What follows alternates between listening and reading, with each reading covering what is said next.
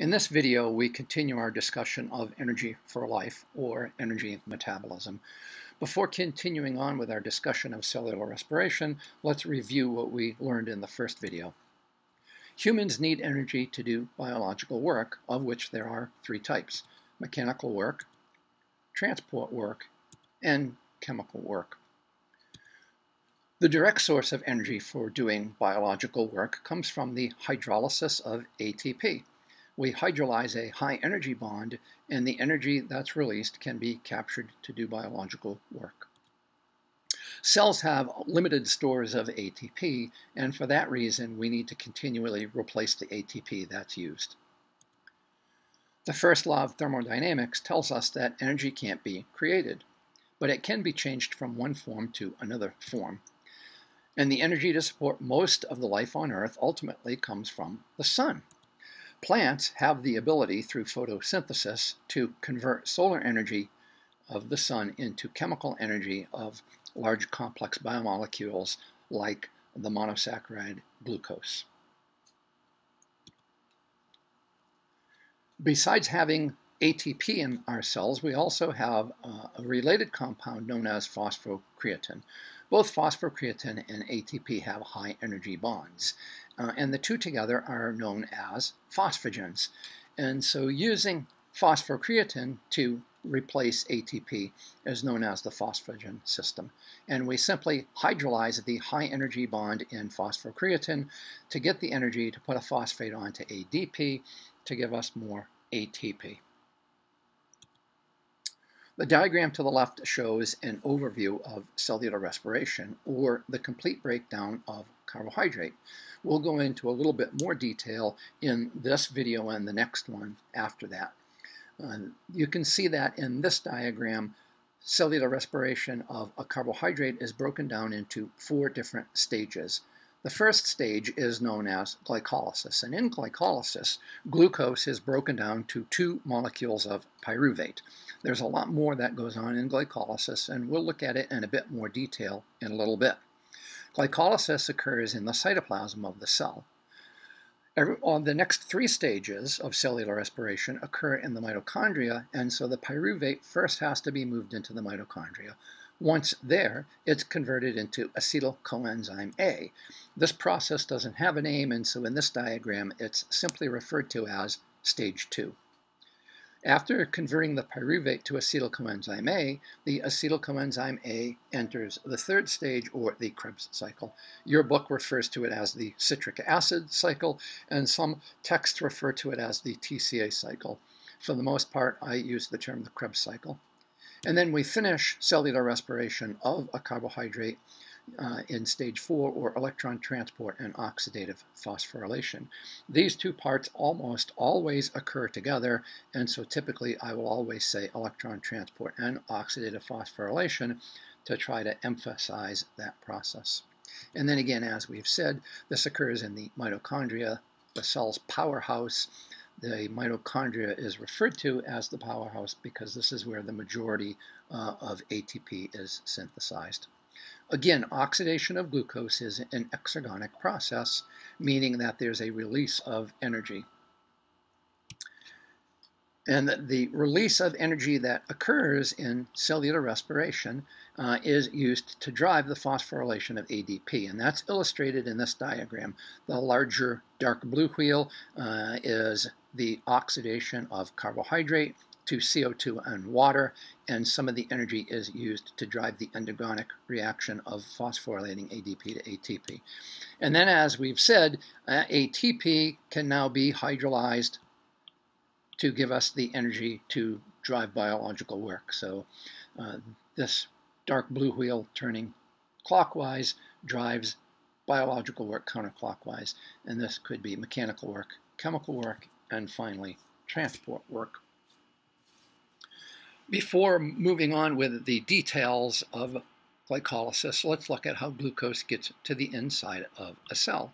And so you know that you get glucose in the foods that you eat. For the most part, you eat complex molecules which are then broken down to glucose.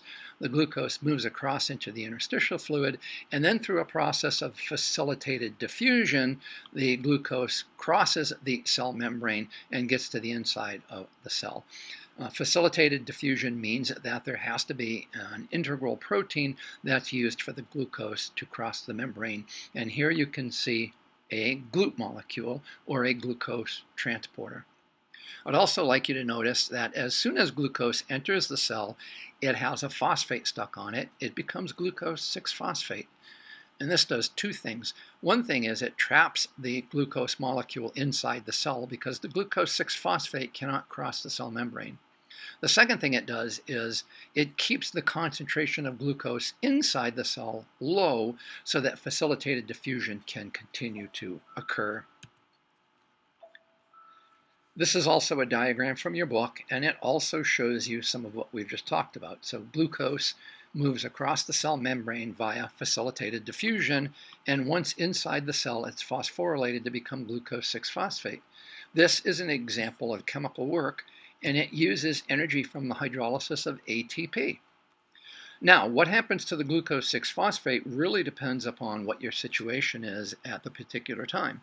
If you're resting and your energy need is fairly low, the glucose is going to be stored, and it gets stored as glycogen. So the first thing that happens is the phosphate gets moved from the 6-carbon to the 1-carbon, and then the glucose gets attached to the glycogen. This is a process which is referred to as glycogenesis, genesis or creation or production of. At some point later on, when you need the energy from that glucose molecule, you'll break down the glycogen in a process of glycogenolysis. And then the glucose 1-phosphate can be converted to glucose 6-phosphate, and it can continue on through glycolysis.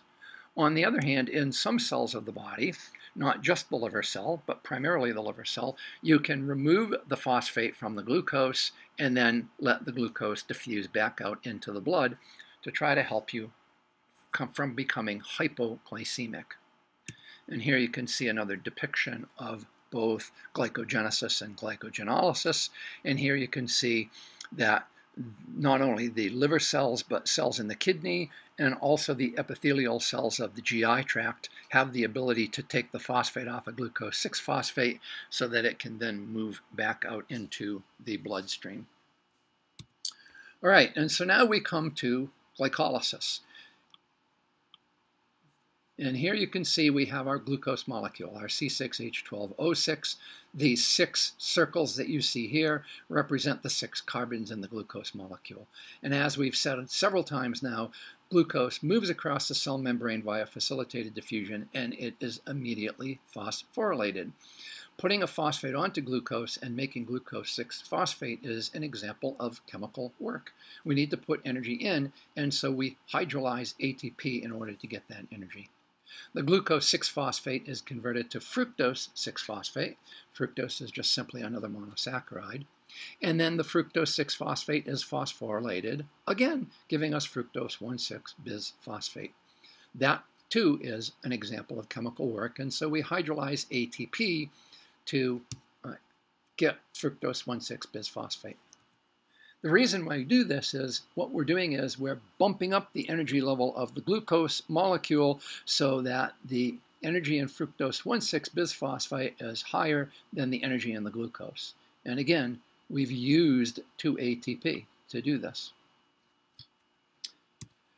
What we do next is we take the molecule and we chop it in half. And so we went from a 6-carbon molecule with 2 phosphates on it to a 3-carbon molecule with 1 phosphate and a 3-carbon molecule with 1 phosphate. Then from here on, everything that happens to one of the 3 carbon molecules happens to the other, and so we refer to this as the common pathway. And you can see that one of the very first things that happens is we go through a redox reaction using NAD. NAD is that coenzyme which is so important to energy metabolism, and you can see that in this reaction it has picked up 2 electrons and become NADH.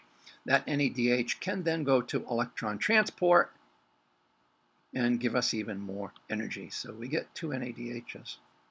We continue through some other reactions that we're not going to worry about right now, and we phosphorylate an ADP to give us ATP. We do that for both of the 2 3-carbon pieces. So at this particular point, we're now at a net gain of 0 ATP. We used 2 ATP, we got 2 ATP. So at this point, we're at net of 0. We go through a few more reactions, and again, we phosphorylate an ADP to ATP. We do it once, we do it twice, and so our net gain is 2 ATP, and you can see that we also end up with 2 pyruvate. So if we end up with 2 NADHs, 2 ATPs, and 2 pyruvate, we go through what I refer to as slow glycolysis. Now, your textbook and other books will refer to this as aerobic glycolysis, which is a term that I don't like. If you look very, very carefully at glycolysis, you'll see that it's never aerobic. It's always indeed anaerobic.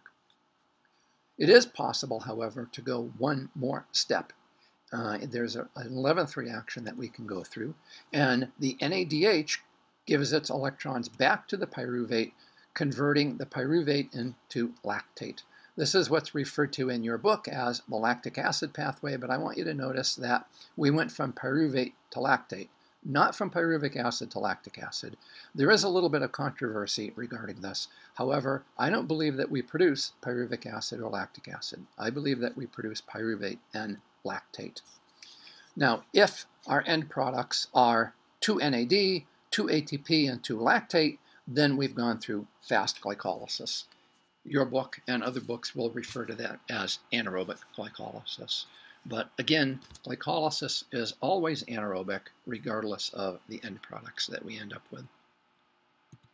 This is a diagram from your book which is simply showing the activation of glucose. So here we see glucose has energy in it, but we boost the energy by phosphorylating it, and fructose 1,6-bisphosphate has a higher energy level than glucose does. We then go ahead and break down the fructose 1,6-bisphosphate in a series of steps, and we get 2 NADH, we get 2 ATP, and we get 2 pyruvate. Now, for those of you who are taking this class with me, what we just talked about for glycolysis is what I want you to know. You need to check with your professor if you're taking this on a different campus and see if she wants you to know more detail. And this diagram shows more detail. To start with, the double dotted line that you see is meant to represent the phospholipid bilayer of the cell, and here's our GLUT molecule. So the glucose moves across the cell membrane via facilitated diffusion, and we go through activation, where we end up with fructose 1,6-bisphosphate. This diagram is a little bit older and uses the older terminology and not the newer terminology.